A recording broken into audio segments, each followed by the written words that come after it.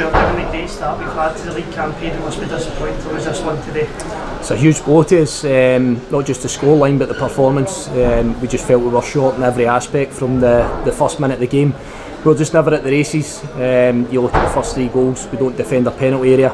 And again, we take full responsibility for that as a team, and I mean staff, players, everybody, because we sort of pride ourselves on making sure that we're well organised, making sure that we're hard to break down in those scenarios. But out with that, even in open play, we were never at the races today. The players know that, and obviously from our point of view, there's so much here that's disappointing. It's obviously a bit raw, having witnessed a performance and a result like that. We've not had to deal with this situation since myself and Stephen took charge, and this is the stark reality of what you're going to have to deal with in the Premier League. And by that I mean the type of scenarios that came about today that we just weren't up to dealing with.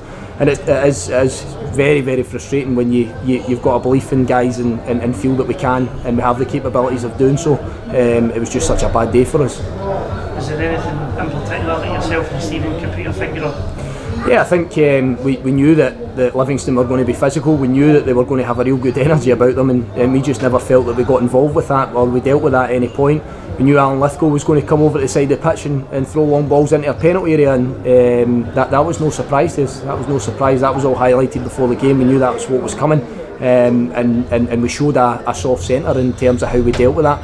But in general, in open play, there was every aspect, and we spoke to the players. We mentioned to the players there that at no point did we go about finger pointing and start blaming one area of the pitch, whether that be the forward players, the defenders, the midfielders. We're all in that together today because there was no element of it that was acceptable and of the standard that we've set. And just out with today's game, it's been a difficult week for the club with Ross Draper, Michael Gardine and Lee Irwin out with injuries. Did that hinder yourself and Stephen's ability to change this one?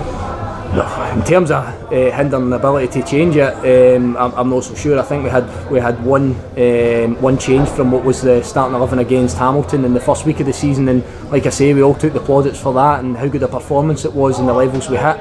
We never hit that today, so we all have to take the criticism that's inevitably going to come our way, and we won't shirk it. We won't shirk it. We won't try and move the other direction and try and blame somebody else. We take it on our shoulders, and it's up to us now to move on to Aberdeen at Pittodrie, which is going to be a real stern test, and it's going to be a lot of similar elements of what you've seen today that we're going to have to deal with far better than we did.